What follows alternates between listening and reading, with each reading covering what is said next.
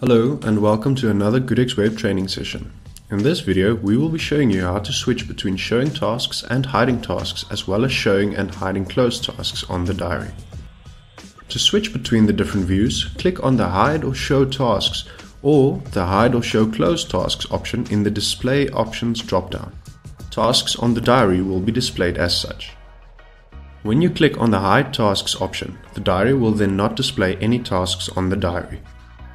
When you click on the Show Task option, the diary will then display all the open tasks that were linked to this diary. A task will display in the time slot corresponding to the due date of the task. If the current time is past the due date of a task, the task will display in the time slot corresponding to the current time.